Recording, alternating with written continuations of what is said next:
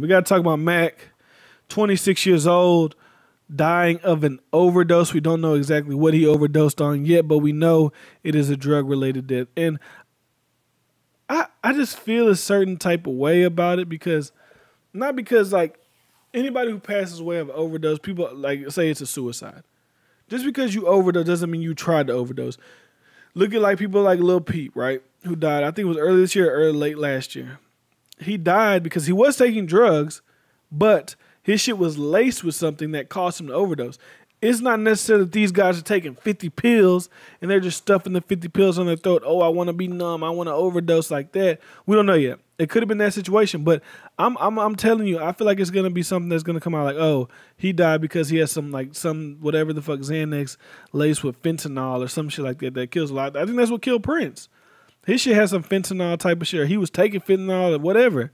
That drug is a motherfucker. Don't just be. And I don't want to sound like I'm preachy here, right? But I understand that people sometimes don't know how to control their depression or try to. They don't know what else to do.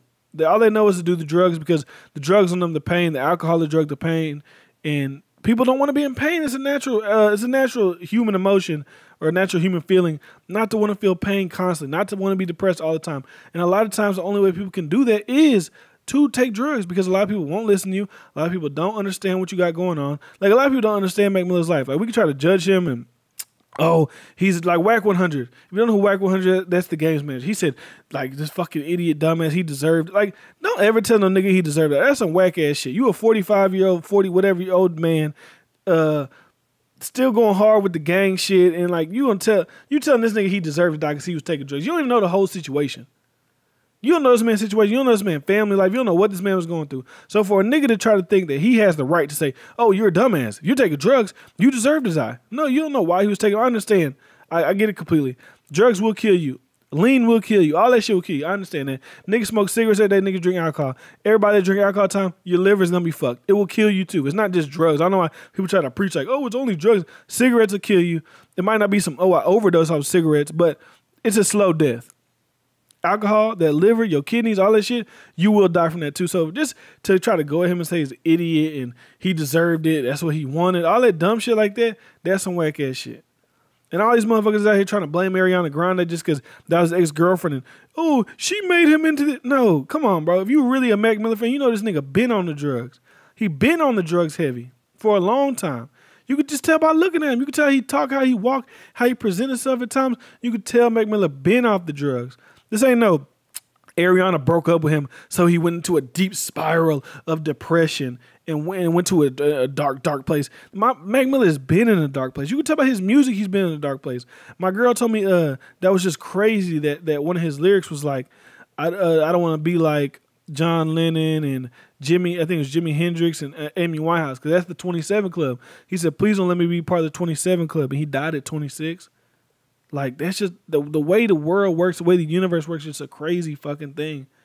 And he just tweeted last night, can't wait to start tour. So I'm not, this don't seem like a guy to me that was like, I'm trying to kick his people. Like I said, when people overdose, they always assume it's like some suicidal shit. Like, I wanted to kill myself. He was just probably in pain. He taking the drugs. A dealer, he like, hey, bro, you know anybody who got the Xanax or whatever pills people take? And the nigga gave him a pill, and he died. Because everybody don't die off an overdose. Not Ariana Grande. What's her name? What's the other white girl? Demi Lovato just had an overdose. She didn't die. But she got bad drugs. She got bad shit. I'm not saying she was in there popping 60 pills trying to overdose, and that's how she overdosed.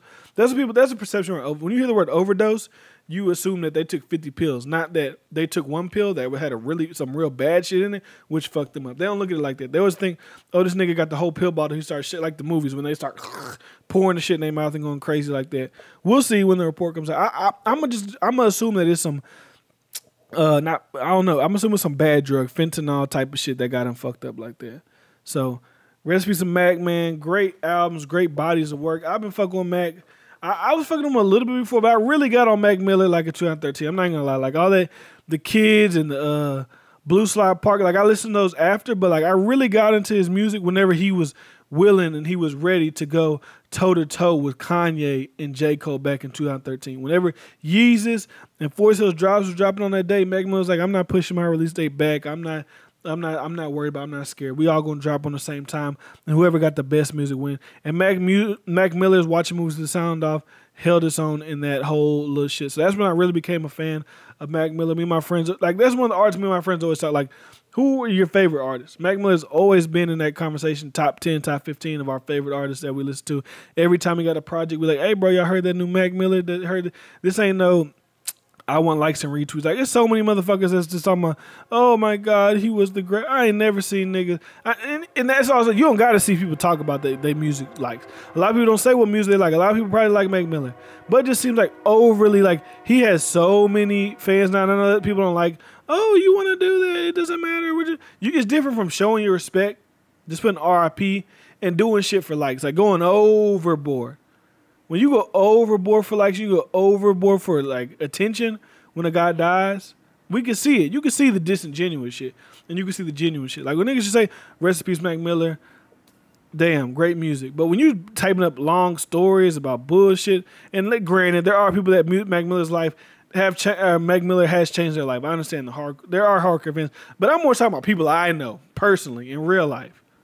That I see going on Instagram talk, and you ain't never seen no inklings of that's the type of shit that they listen to. But you know, people just want to be cool. Praising a nigga after they die is a cool thing to do. Using him for his death is a cool thing to do. And also another thing I did not like when I seen not all these, but these major white publications that put, because their audiences knows who Ariana Grande is. So Ariana Grande's ex-boyfriend Mac Miller no. Mac Miller was here before Ariana. He was already a star established before Ariana was getting off motherfucking Nickelodeon. So don't even try to, just because she's a bigger artist now, don't try to hit Mac Miller with no damn Ariana Grande's ex-boyfriend bullshit. Because when y'all do that, then y'all are putting Ariana in it automatically for anybody to say, oh yeah, that's why he died, because she broke up with him. We all throw her name in the mix. Don't do that. That's so disrespectful to me. This man he has albums and mixtapes of great shit. And the thing about Mac Miller, like, he never compromises shit. I've never seen Mac Miller try to keep up with the wave of what's going on now. He's only ever did his own shit. I've never seen him try to, I'm going to do the trap shit now. I'm going to try to make the club bangers. He's always just made good music. Like, his music is aesthetically pleasing to the ears.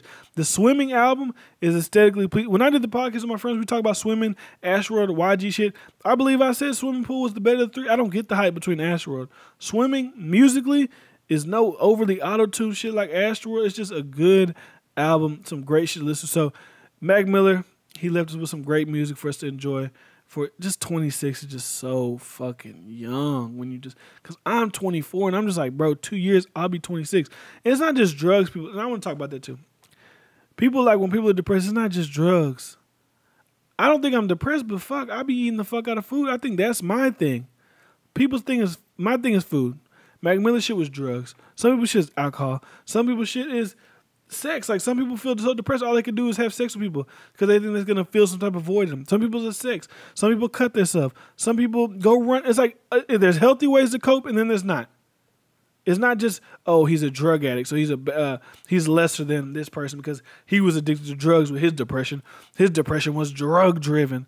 Like, from everything I've seen from Mac Miller, he'd seem like, I don't know, of course I don't know him personally, but from like seeing his interactions with people, seeing him on his TV show, seeing him do interviews, he just seemed like a good, genuine, and you could tell he was a good, genuine person by the amount of people in the industry that came out. Like, people you wouldn't even expect him to come out and say something like Miller. It was a lot of people that had good vibes and good words to say. You never heard nothing bad about Mac Miller. All you heard was Ariana Grande say something about, their relationship was toxic, but that was probably because of the drug abuse. And people try to turn it into, oh, he was probably beating her and da-da-da. No, just the drug abuse. So stop throwing Ariana's name in and stop trying to say she was the reason they killed herself. Because if you knew Mac Miller, if you're really a fan of Mac Miller, he's been fighting this drug shit for a long-ass time. If you've seen the video of him in the studio of French Montana with all that lean and French, like, nah, brother, don't do that. That should have had you fucked up. You'll be missing show. Don't do that. Don't do that lean. It's been a drug thing with Mac Miller. The shit didn't just start after him and Ariana broke up and he had the DUI after him and her and Pete Davidson. That ain't it. So salute Mac Miller. Great career. 26 years old. Shit, man, that is young. I'm on my way to be 26. So just looking at that number, just is like, bro, 2 years from now, that could be me. Not saying I overdose on, but just any kind of death. That could be tomorrow. Now it's just a crazy thing to see because a lot of X died this year. Fredo Santana died this year from drug related, like, not he didn't overdose, but like, you know, his kidney failure, the lean, and all that shit. That's what they're attributing that to. Lil Peep died from a drug overdose. Who else died? Avicii, the DJ, he killed himself. I don't even know what that story. I don't remember how that story played out because I'm not really in that EDM world. But I knew who Avicii was. He died this year. It's like a Jimmy Wapo, another Pittsburgh guy, died the same day X died. It's just crazy that I'm not gonna bring Aretha into it because Aretha was 76. So it's still sad that she died, but like Aretha was 70 at that. Like when the older person dies, I don't feel as bad because they got to live their life. But when you see these 20, 21, 24, 26, 27-year-olds dying, they ain't even hit 30 yet, dying at young age, that have nothing but potential in their life ahead of them. That shit will really hit you hard, and that shit have you really like, damn, that's fucked up. Because when you think about it, man, Tupac and Biggie died when they was like 25, 26. We don't think about that shit. They seemed like they was older and they was on some like more mature. They was on some more mature shit, but they seemed like they was older. But them dudes was only 25 and 26 when they died, scratching the surface of their superstardom, scratching the surface of this, and then dying at an early age like that. That's just crazy. But that's all I got for you guys today, man. Hope you enjoyed that episode. Cardi B, Nicki, that whatever, that's that. The podcast beef, and this is Mac Miller shit, man. But I was literally, no boy, this ain't a joke, but I was really like taking a shit, right?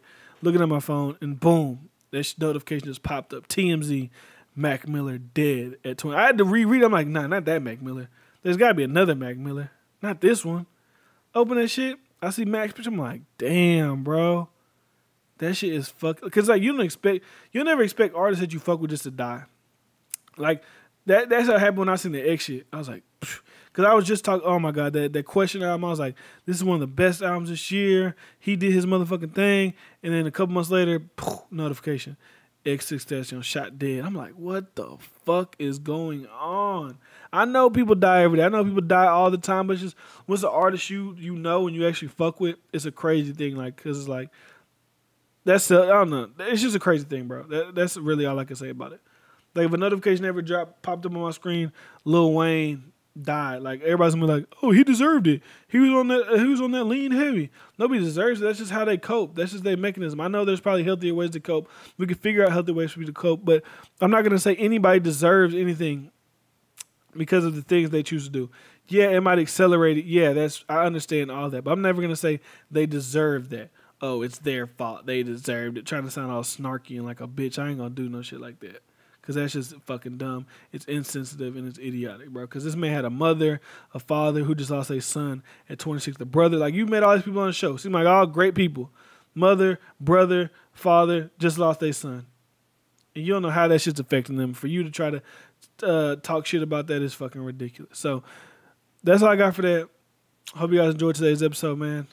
I will be back whenever I got more shit to talk about. You know, I'm not going to try to force it. I ain't going to try to do every single day unless I feel like doing every single day because I don't want to force bad content, just talk about bullshit that don't matter. Like, I'm not going to talk. I'll talk about it. There's so much bullshit niggas just be talking about on YouTube just to be talking about some bullshit. Like, shit that don't matter. Nobody gives a fuck about some of the shit y'all be talking about. There's kids that care about that dumb shit, but like, in the grand scheme of things, that shit don't even matter. But that's all I got. It's your boy D-Friend.